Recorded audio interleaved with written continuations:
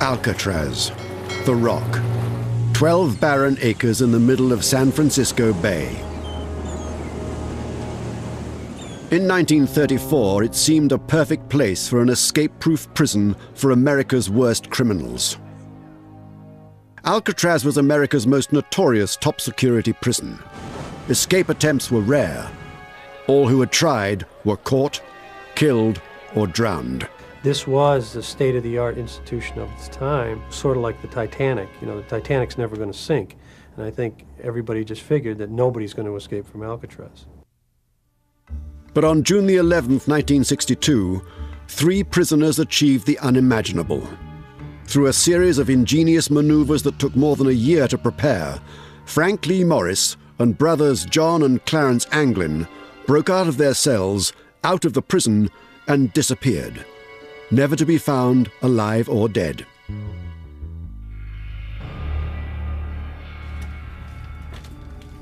It's still a mystery whether they survived or drowned. Some say they are living. Sightings have been reported in southern Georgia, in Florida, and South America.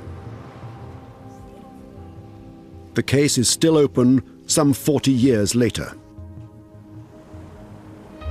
Their story began on August the 11th, 1934, when the old military prison located on Alcatraz Island was reopened as a federal penitentiary. Alcatraz is ready. Machine Gun Kelly, just sentenced to life imprisonment, will be among the first tenants. They were going to put the bad, the worst there.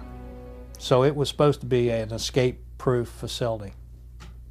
The men that were kept at the Alcatraz facility of the Bureau of Prisons were those who had made numerous escapes or escape attempts from other facilities. Before long, its walls contained some of America's most notorious criminals, including Al Capone, Machine Gun Kelly, Nicky Cohen, and Robert Stroud, the infamous Birdman of Alcatraz. You have to think of Alcatraz as the top of the pyramid. Alcatraz was designed to hold the biggest behavioral problems. They had killed somebody, knifed somebody, or they'd had a history of escapes. So it was really the prison for the men who had the worst behavior in other prisons. The maximum capacity of the prison was 600, but Alcatraz rarely exceeded 250 prisoners. It boasted the highest ratio of guards to prisoners. Authorities claimed it was impossible to escape from Alcatraz.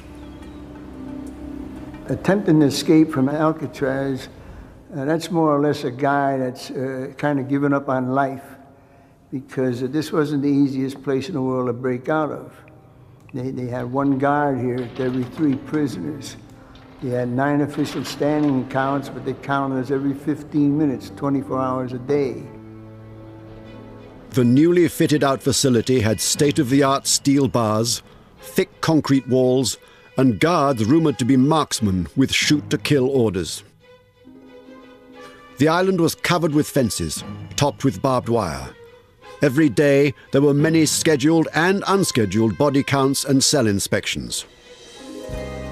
Then there was the bay itself. Alcatraz was an island prison. It's more than a mile to San Francisco. The water was said to be unbearably cold, the tides and currents treacherous, and there were reports of man-eating sharks. Some of this was true, and some was exaggeration designed to scare the prisoners. Alcatraz Island has been surrounded with myths from its very inception. Some of those myths were that the water was way too cold for a man to survive the swim from Alcatraz the 1.5 miles to the mainland. This is not true. Since 1900, it had been swum regularly with no problem. There was also the myth put forth that the guards on Alcatraz were expert sharpshooters. Many of them were not sharpshooters at all. The Bureau of Prisons announced publicly that San Francisco Bay was filled with great white sharks, which of course eat human beings. There are no great white sharks in San Francisco Bay, and there never have been. Despite this propaganda, escape attempts were made. 1,576 prisoners went through Alcatraz during its tenure as a federal prison. Of that large number of men, there were only 14 escape attempts of which we are aware, and 36 men who tried to escape. None of those men succeeded. Some died violently, some were shot to death, most were recaptured. Some attempts were mad dashes to freedom, some involved terrible violence, some were hopelessly inept, but they all failed. Until Frank Morris and brothers John and Clarence Anglin came along. Both Morris and the Anglin brothers had been in and out of jail since they were teenagers. Robert Anglin is John and Clarence's brother. They started off as pretty young kids, I would say 8 or 10 years old. And they would pick up things in stores. I guess it would be petty larceny. John and Clarence Anglin were always in trouble, always stealing together, always planning and organizing their burglaries. They had to go to the reformatory school for that for maybe a couple of years. And they had broke out of one right after another. They couldn't keep them in them. Yeah. They committed a bank robbery with a toy pistol and were caught. You don't go around robbing banks with toy pistols, you get killed. When they were caught, they threw the book at them. They wound up with 30+ years for sentences. John William Anglin was doing his time at the federal penitentiary at Leavenworth, Kansas. When he tried to escape, he was transferred to Alcatraz in the autumn of 1960. He was 30 years old. The following January, Clarence Anglin, a year younger than his brother, followed him from Leavenworth to the Rock. Frank Morris came from a very tragic background. Mother, father abandoned him, drifted into crime, wound up in various state prisons, including Florida's. Frank Morris was serving a 14-year sentence for bank robbery at the federal penitentiary in Atlanta, Georgia, when in January 1960 he was transferred to Alcatraz. In the spring of 1961, these men first hatched their plan to break out.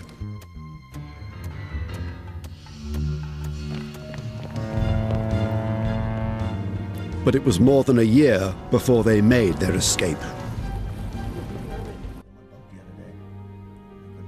The plan to break out of Alcatraz was actually made by 4 men: Frank Morris, John and Clarence Anglin, and another prisoner named Alan Clayton West. West had been in Alcatraz since June 1958 and had spent a lot of time in solitary confinement. Alan Clayton West is an enigma in the entire escape. He is the man who claims he planned this event.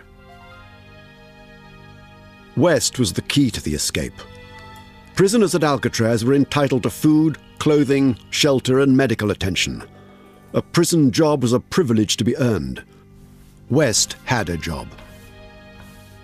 Alan West was a maintenance orderly, and this was a perfect position because he started out painting the cell house, which put him up on scaffolding, which put him in different cells and around the cell block, and he was able to see that there was a vent that he thought that might be vulnerable and that he could maybe get out of that ceiling vent.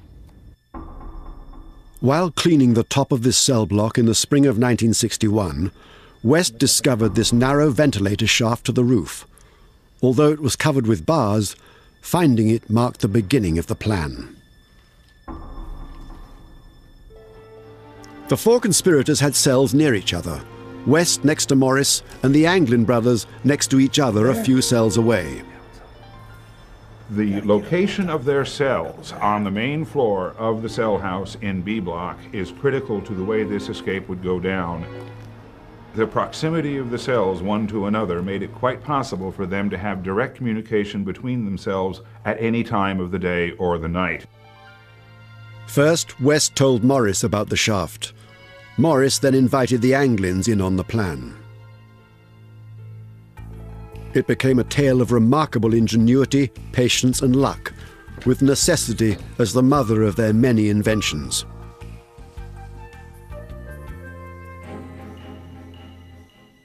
Behind those cells was a rarely used utility corridor filled with a maze of pipes. Once they were in this narrow passageway, it was an easy matter to climb the 3 stories to the top of the cell block.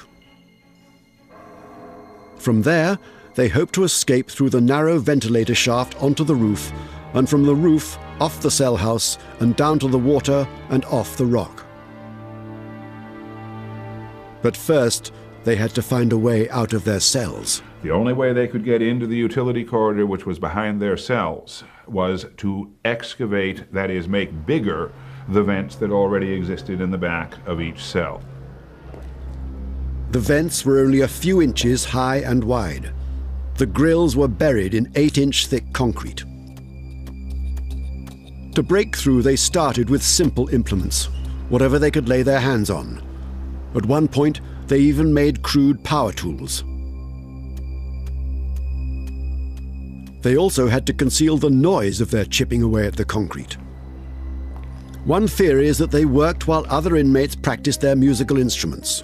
Every night after dinner, the musicians were allowed to play for approximately an hour and 15 minutes. There were accordions, saxophones, trumpets, guitars. I mean, it was just a cacophony of noise. A former prisoner, Whitey Thompson, provides another explanation. He was on the same cell block as West, Morris and the Anglins, and says ongoing construction in the cell house also had covered the noise they were making. The maintaining guards was knocking out a wall over an A block to make it bigger, to make it into the records office. Them jackhammers, when they're knocking out that wall, I mean, that sound was deafening. And under cover of the same noise, Morris and the England brothers were going through the backs of their cells with these little homemade chipping hammers. Finally, after several months, they were able to squeeze their bodies through. The excavation of the vents in the back of the cells they concealed by making fake vents out of cardboard.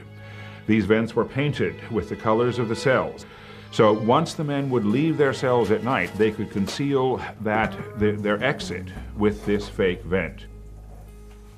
Well, they had to be very careful about leaving their cells. There always had to be one man watching.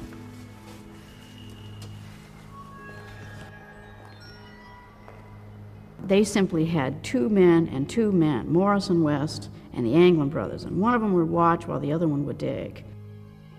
Their secret plan was widely known among the other prisoners, dozens of whom helped.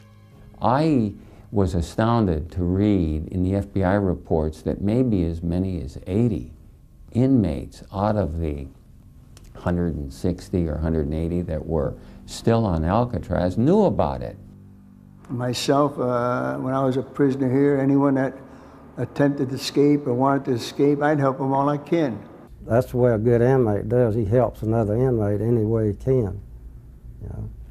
So whether you want to go or not, if you can help him, you'll help him. But even if the 4 prisoners could break out of the cell house, they had a much bigger problem: how to get off the island. Swimming had ended earlier escape attempts. They would need some type of boat.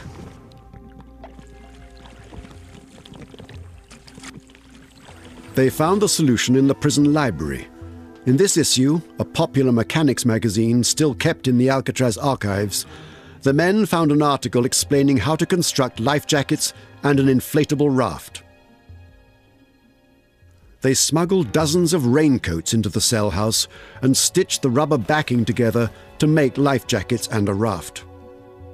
A lot of the help that they received is what you call mule work. People carrying items back and forth from industries or from the dock or from various details, hiding things, passing them on to the next person. So there was quite a bit of that going on.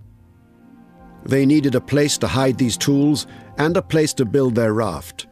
Their only choice was on the top of the cell block, in plain sight of one of the guard stations. This challenge led to their most ingenious deception. One of the most controversial aspects of this escape, and this was hidden from the general public until the early 1990s, was the fact that a part of the cell house was blocked off from view by between 40 up to as many as 80 blankets. Alan Clayton West is the one who pulled this stunt, the biggest trick of this entire escape. West convinced the guards that to prevent dust and paint from splattering on the floors below, while he cleaned and painted the top of the cell block, he had to hang blankets. Damn it, West! Of course, the real reason to hang blankets was to conceal their work on the escape. They were able to follow through with their escape because of the incompetence of the security. No question about it. Can you imagine being able to put up blankets on top of a cell house so that no one could see what was going on behind those blankets? Unbelievable. The guards allowed the blankets to hang for more than 2 months. To fool the guards while they worked on top of the cell block, they constructed dummy heads to pass the nightly head counts. These are the actual heads they made, carefully preserved in the prison archives and rarely seen. People wonder, where did they get this material to make a mask? Everything was already in that cell. You take soap, mix it into a paste. You take toilet paper, mix it into mache, mix the concrete dust from the concrete, the dust you accumulate from under your bed, the soap and the toilet paper, combine it all together and you can make a terrific mask. Whitey Thompson provided an essential ingredient. I'm the artist that showed Frank Morris how to mix the color of flesh tone for them dummy heads. To make the heads as realistic as possible, they covered them with human hair. Clarence Anglin was working in the barber shop at this time, and he would leave at the end of the workday, returning to his cell, carrying real human hair in his pockets. After many months of preparation, the last part of the plan, making the raft, was nearing completion. The 4 prisoners were counting the days to their breakout from Alcatraz, the inescapable prison. In early June 1962, gradually, piece by piece, the last tools and parts of the raft were smuggled into the cell block. The time to make their move was near. If you're looking at great escapes, the Alcatraz escape was one of the best. I mean, very ingenious. They used every little tool that they could find. It really was quite a study just to see how they were able to get out of the rock, and just escaping from Alcatraz itself was quite a feat. Completing the raft that would protect them from the icy waters of San Francisco Bay was one of the last hurdles remaining between the prisoners and freedom. The raft measured 14 feet by 6 feet, and it was a very big raft, in other words. It was made out of between 40 and 80 raincoats that were waterproof, and it was successfully sewn down in the shops. And then it was taken to the top of B Block, where it was patiently, very painstakingly assembled over a series of weeks. Luckily, the prison kept no inventory of their raincoats and didn't notice their disappearance. On Monday, June the 11th, 1962, Arthur Dollison, the associate warden, was on duty. His daughter, now an Alcatraz historian, remembers the day. I was a 15-year-old kid. We had moved back to the island because my father became the associate warden. And beginning about the 1st of June, Warden Blackwell went on a vacation. And my father became the acting warden, and he was still acting warden when Morris and the Anglins left. And the night of the escape, we were all watching television down in our apartment on the island. After lights out at 9:30 p.m., the 4 prisoners began their escape. They're in their cells. They've got to get everything organized. They've got to get through those openings. They've got to get up to the top of the cell house. Then they've got to literally punch that ventilator out. Each man set his dummy head in place and propped up his blankets to resemble a sleeping body. One last time they squeezed out of the back of their cells. One last time, they set their fake grills in the holes behind them. I knew they were going that night. Well, the word was out, they should be going that night, and we were listening for it. I can hear them working their way out into the tunnel that's in between the cell blocks. They met in the utility corridor and began their climb to the top of the cell block. But only 3 men were in the narrow passageway, Alan West was struggling to break out of the back of his cell. He couldn't get through his opening. There was a steel bar that he hadn't anticipated. West had never fully excavated the vent hole. I could hear him going up, climbing on the plumbing towards the ceiling of the cell block. And while they were going up, one of them dropped the bar. I heard it fall, cling, clang, bang, hitting all them pipes as it fell all the ways down. And when you've been in prison a long time, you get to know every single sound in prison. We heard that bar fall. It just jumped right out. And the moment it fell and I could hear it, I looked over to the gun rail at the guard over there, and he didn't bat an eye. I know he heard that sound, but he didn't bat an eye. Whitey is not the only one to question that the guards knew about the escape and did nothing to stop it. When we went out there to visit Alcatraz, they showed us the route they took, you know, in between the walls where all the plumbing was. And I don't know how they could do all of that without, you know, somebody hearing it, the noise. They met on top of the cell block, where the hanging blanket still hid them while they completed the raft.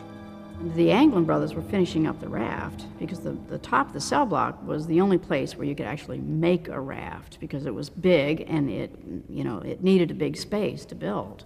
So they were all working up there until the last minute. Meanwhile, West worked furiously to free himself, but time was running out. Frank Morris and the Anglin brothers couldn't afford to wait. They had to leave West behind. They had always known, and they had always said among themselves, if you're not ready to go, we're going. So, you know, it's every man for himself in a way. Slowly, quietly, they worked on the old rusted bars, finally removing them from the vent. Then they squeezed through the hole. Once they got up on the roof, I could hear the muffled sound of them going across that roof, like a muffled sound, almost like a little vibration, but you could feel it and as well as hear them going across that roof. And as they went across the roof, every night on Alcatraz, hundreds of seagulls settled down on that roof. And when they went across that roof, these seagulls took off. They're squawking and they're raising hell up there. I don't know how these guys couldn't help but hear it. The three men sped across the 300-foot roof and climbed down the 5-story building.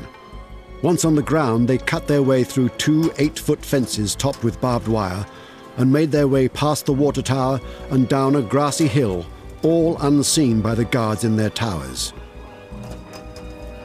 And there was found an imprint of a raft measuring 14 feet by 6 feet, and the men had obviously gotten in this raft and gotten off the island. Eventually, West was able to break out of his cell.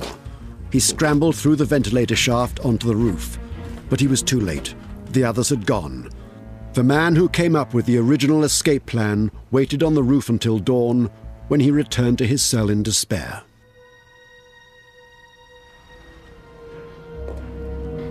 Around 7 o'clock in the morning, the wake-up bell rang, and everybody, all the inmates got up. They had about 10 minutes to wash up and go to the bathroom and have a cigarette, and then there's a whistle. The lieutenant blows a whistle, and all the inmates stand at the bars, and that's called the first stand-up count of the day. Well, obviously, the dummies didn't stand up. Morris! When neither Anglin brother nor Frank Morris stood up in their cells, the guards had to investigate.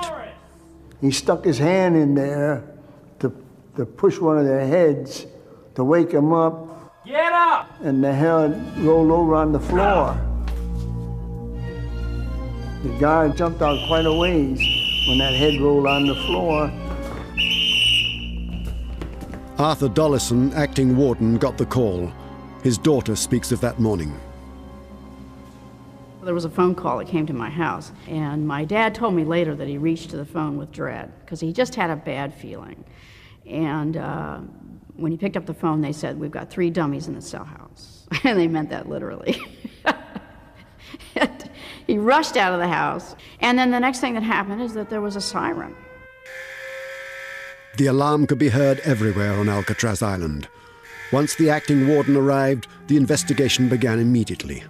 Because of the hole in the back of West's cell, the questioning began with him.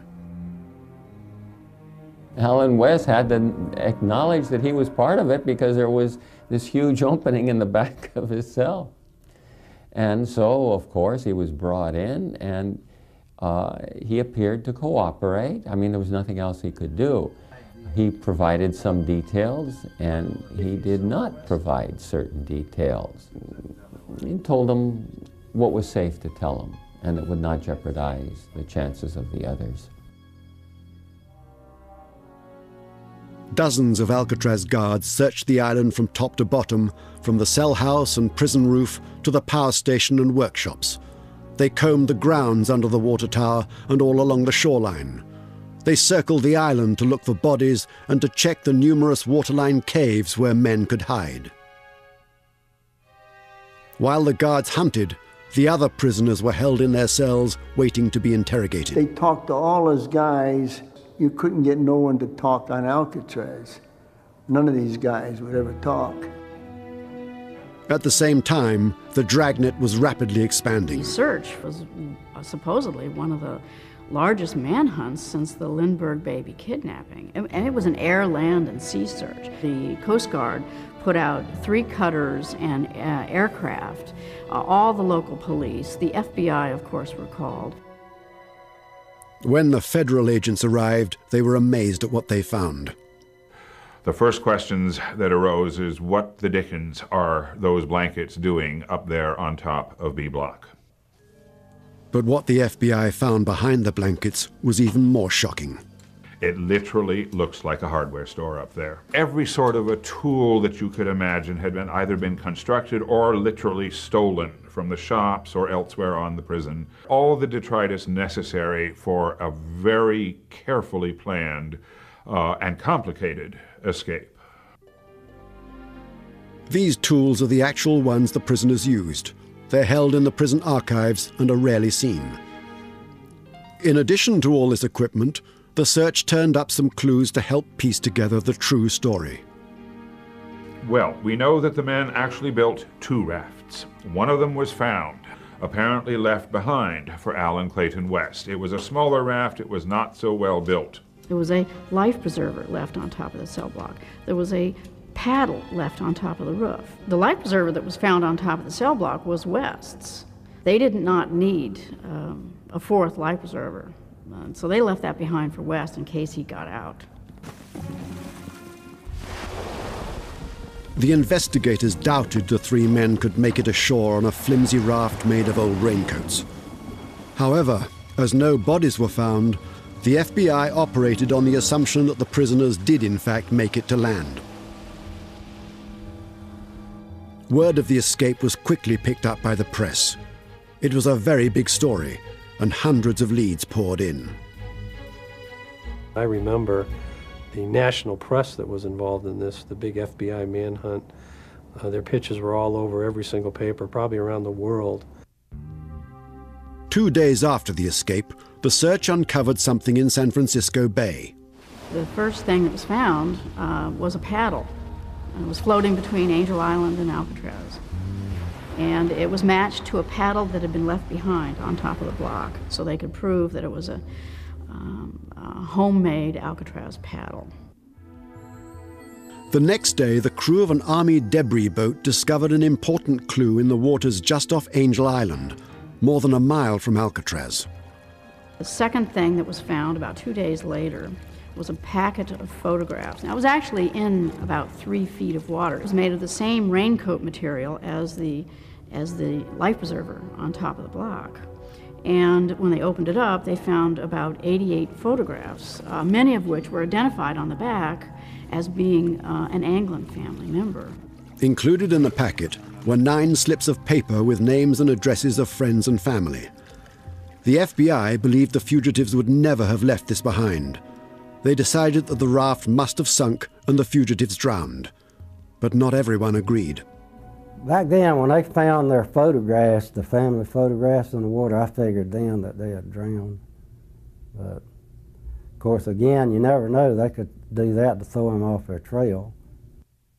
Members of the Anglin family believe the 3 escaping men made it across the bay alive. We had sent them pictures of different members of the family. They had them in a little plastic bag. And they let go of that stuff probably to throw the law off. The law finally said, you know, well, they wouldn't depart from something like that. Well, that didn't mean nothing to them. They wanted to get away. I think they made it. Over the next few weeks, more confusing clues were found. 1, then 2, then 3 of the life jackets the men were wearing on the night of their escape floated and appeared in San Francisco Bay. One of them just off the shore of Alcatraz Island, one of them out beyond the Golden Gate Bridge, and another one closer to Angel Island. But their big raft was never found, nor were their bodies. The FBI then turned their attention to the fugitives' families, especially the large southern family of John and Clarence Anglin. It has been my experience and the experience of everybody that works this kind of work that these people that escape always maintain some type of contact with their family. The Bureau began surveillance of the Anglin family members, most of whom lived in Ruskin, Florida, a fishing community on Tampa Bay near the Gulf of Mexico. They were pretty often coming out to our house to talk to different members of the family. Had we seen them? Had we heard from them? And hundreds of more questions. The mail had been watched, you know, also for a number of years probably by the FBI, thinking that they might make some kind of contact with us, you know. For 15 years, the FBI searched for Frank Morris and John and Clarence Anglin, chasing leads in America and abroad. They continued to watch family members. Nothing of significance ever turned up. 15 years after the Anglin brothers and Frank Morris escaped from Alcatraz, the FBI still had not found them or their bodies. In 1977, the U.S. Marshals took over the search. One of our significant core missions in the Marshal Service is our Fugitive Apprehension Program.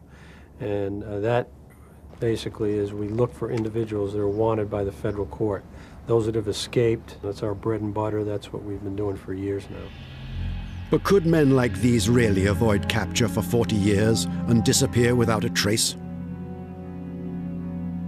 Frank Morris and the Anglin brothers had such a criminal history going back to their childhood, and many, many escapes and escape attempts. They got in and out of trouble of all kinds of reasons during their entire lives.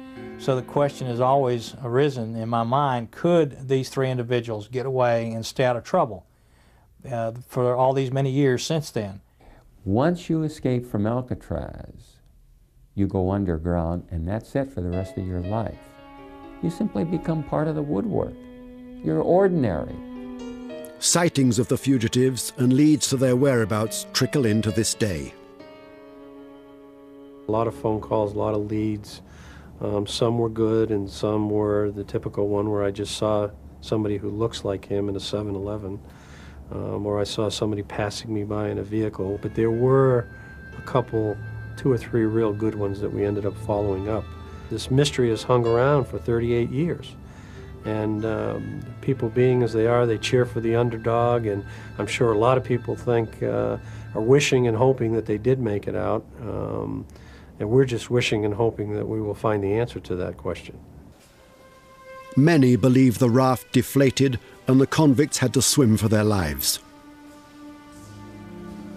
They were old, Navy issue, raincoats. I have to think that the raft started to break up almost immediately, and they started to sink, and they were forced to put on their life jackets, and they were fighting cold, cold water with all of their clothes on.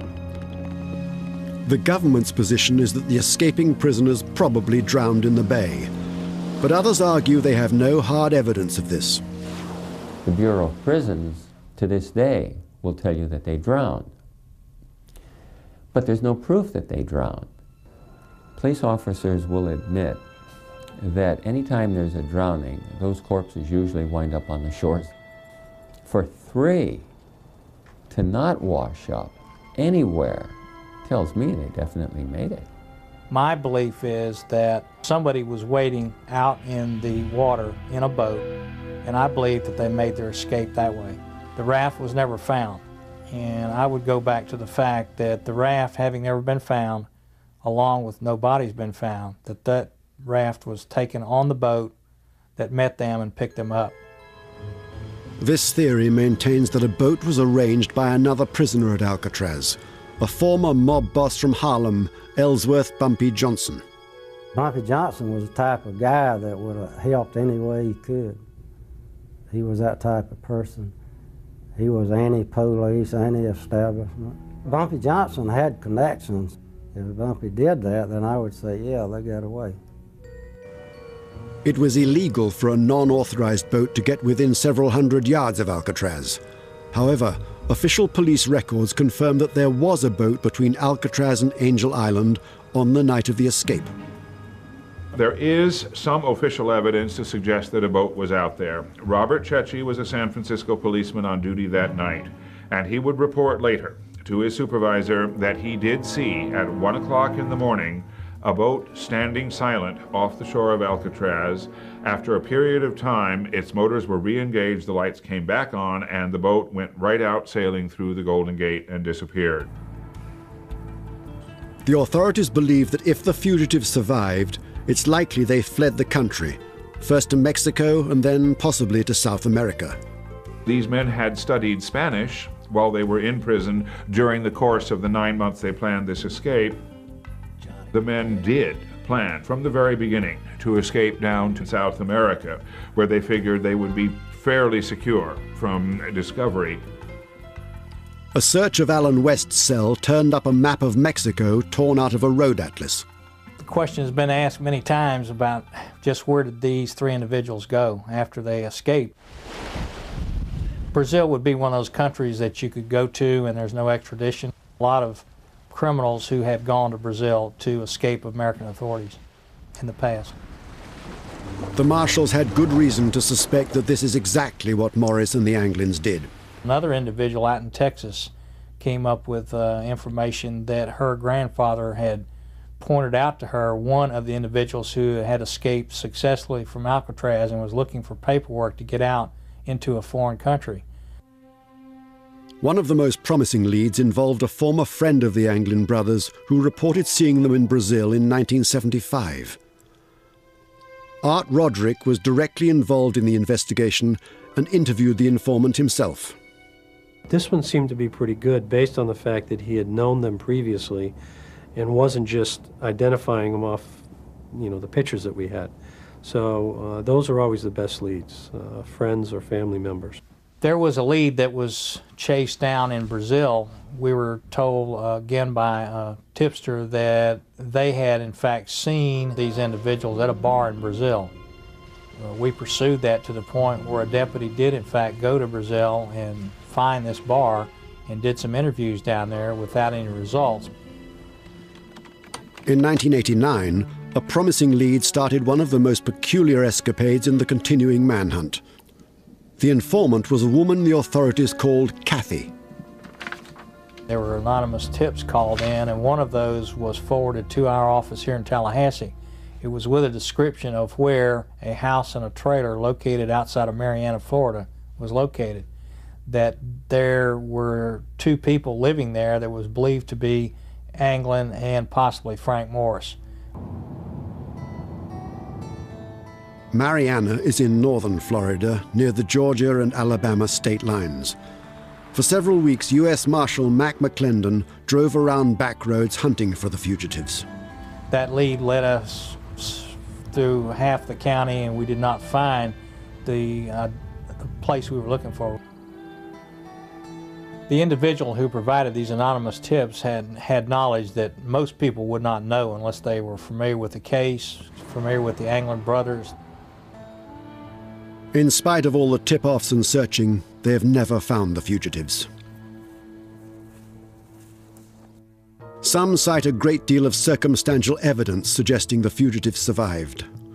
Over the years, the Anglin family has received numerous unexplained letters and postcards, especially at birthdays and holidays. And every Mother's Day until her death, John and Clarence's mother received flowers from an anonymous source. There have been other incidences, mysterious telephone calls that have persisted from 1962 all the way to this very day. And then there's the story of the funerals of the Anglin parents. These may just be rumors, but they're widely told and believed. In 1973, their mother died. We know that at the funeral for Rachel Anglin, the mother of the two Anglin brothers, we know the FBI was there attending this service, and we know that two tall women, unusual looking and very tall, showed up. They were in long dresses, heavy makeup, said not a word to anyone, and disappeared long before any of the FBI agents who were there at this same service could question them. If Frank Morris and the Anglin brothers were still alive today, what would they look like? The History Channel asked the National Center for Missing and Exploited Children to use its unique computerized age enhancement process to see how the famous fugitives might look today. Art Roderick, the U.S. Marshal's Chief of Investigative Operations, has hunted these men for many years and helped the engineer.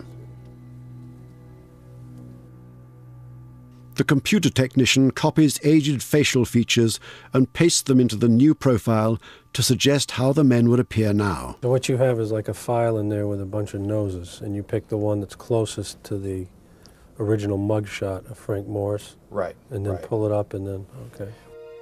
Morris was 35 years old at the time of the escape and would now be in his early 70s. It's startling to watch John Anglin age from his early 30s to his late 60s. Clarence Anglin's image goes through a similar transformation. This is what he might look like if he was still alive today. Hopefully, this will assist you guys in your efforts to try to locate these three escapees. Looks fantastic. It'll definitely generate some phone calls. After some 4 decades, there's still no consensus regarding the fate of these famous fugitives.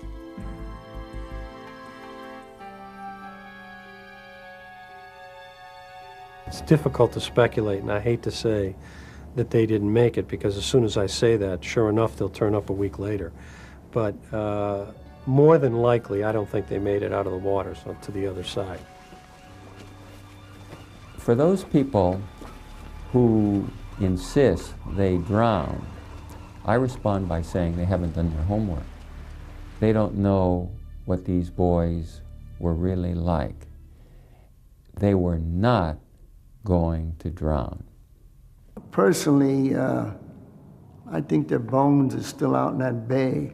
I'd love to sit here and tell you that they made it. I knew these guys. I'd love to tell you that, but if I did, I'd be lying to you. Only months after their 1962 escape, Attorney General Robert Kennedy announced the closure of the prison on Alcatraz Island. The remaining inmates were transferred to other institutions.